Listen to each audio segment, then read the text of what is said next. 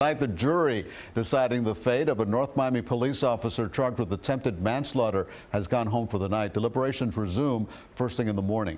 CBS 4's Amber Diaz is covering the trial. She's live at the Metro Justice Building in Miami with the latest. Amber. Good evening to you both. Yes, and today was only supposed to be for closing arguments, Elliot, but the state had a different idea. They decided to bring Charles Kinsey to the stand and ask him a few more questions before the final verdict. How you doing? I'm sorry not feeling well today.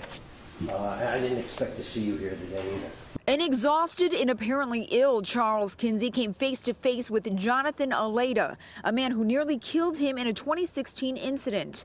The behavioral therapist was asked multiple questions before closing arguments. You said a prayer with your head laid down.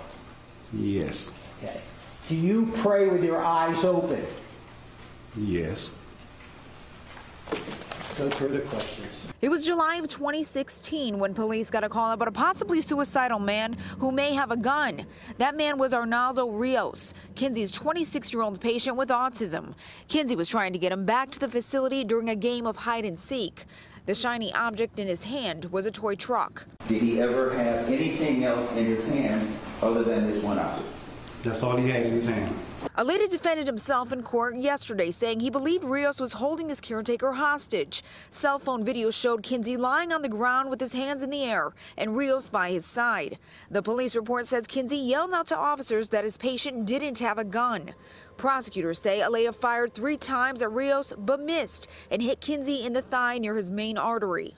This was not just a mistake. In fact, this was a mistake in judgment. But the defense did not rest. They said Aleda is not a common criminal and was following his instincts as an officer on duty. We're talking about a chaotic situation. Jonathan Aleda did what he thought he had to do. And again, the jury is yet to make a final decision. They will continue deliberating at 9 in the morning. In Miami-Dade, Amber Diaz, CBS 4 News, tonight.